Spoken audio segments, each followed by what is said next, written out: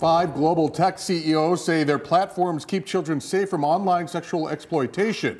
But a U.S. Senator from Illinois believes those efforts are failures. 23 News reporter Anthony Ferretti talks with the Rockford Sexual Assault Counselor about what more we can do to address this issue.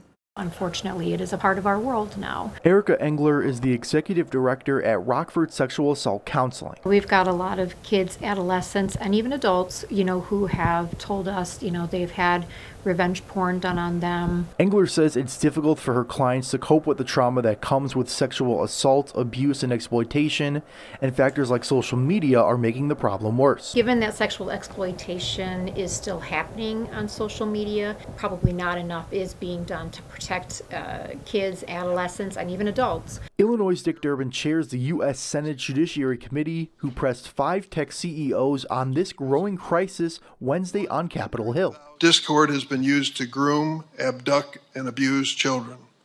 Meta's Instagram helped connect and promote a network of pedophiles. Durbin says it's not just these companies. Congress must do its job too, pointing to a law passed in 1996 which freed tech companies from liability pertaining to user-generated content. Let this hearing be a call to action. We need to get kids' online safety legislation to the president's desk. We always want people to know that this wasn't their fault that this happened. It was the perpetrator that made the choice to do this. Working for you in Rockford, Anthony Ferretti, 23 News.